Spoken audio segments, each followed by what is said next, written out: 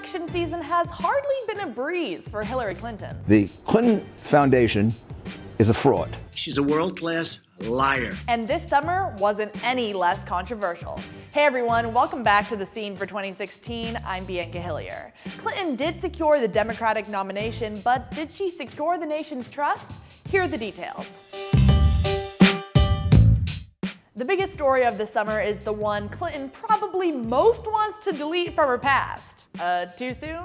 Yep, Hillary's emails took center stage once again. On July 5th, FBI Director James Comey told us what the agency found after investigating Clinton. There is evidence that they were extremely careless in their handling of very sensitive, highly classified information.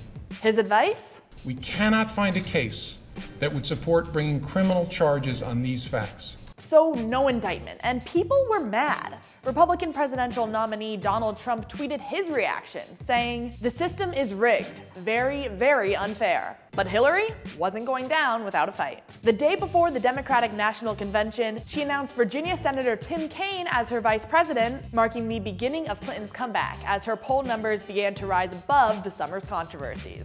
There has never been a man or a woman, not me, not Bill, nobody more qualified than Hillary Clinton to serve as President of the United States of America.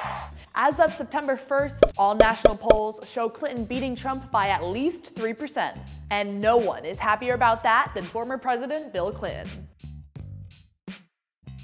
Whether you're a hashtag with her or you want to hashtag Make America Great Again, you've gotten to know the two candidates over the past year. But your vote chooses more than just the president. It also chooses the vice president.